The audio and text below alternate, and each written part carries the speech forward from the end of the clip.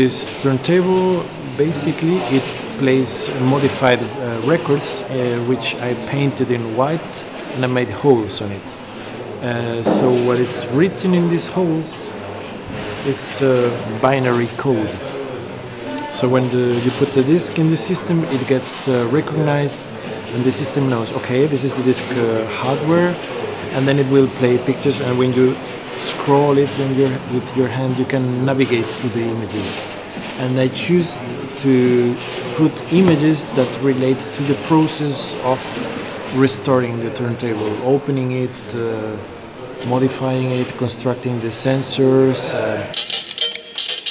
So this is the disk hardware pictures.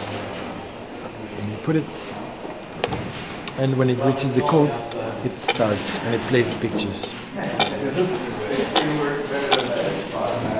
But you can manually scroll. Object itself is nice, beautiful. And I put the disk, put the arm. Here we go.